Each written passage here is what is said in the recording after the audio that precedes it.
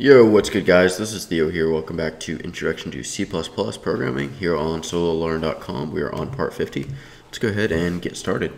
So I'm going to go ahead and open up the course and let it initialize.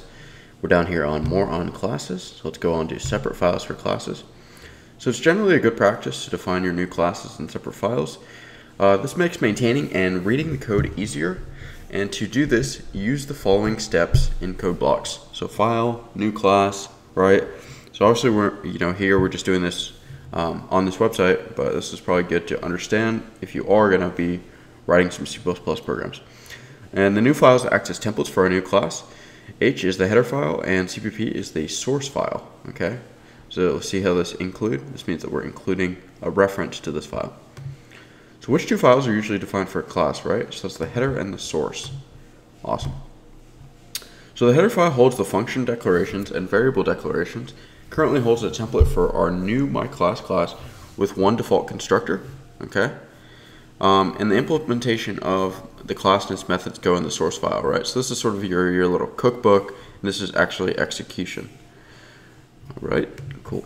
What is the header file used for? So function prototypes and variable declaration. Scope resolution operator. The double colon in the source file .cpp is called the scope resolution operator. It's used for the constructor definition. Basically what that means is it's letting it know that we're inheriting from this class. Okay, refers to the myClass member function, like I said.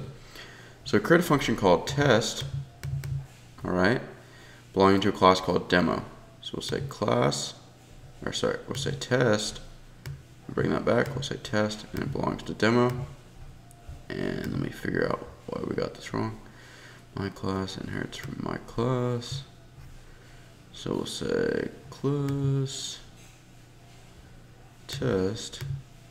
No, let me say class demo. Class demo. Wrong. Let me figure this out. Let me just unlock this and see what I did wrong. Demo test. Okay.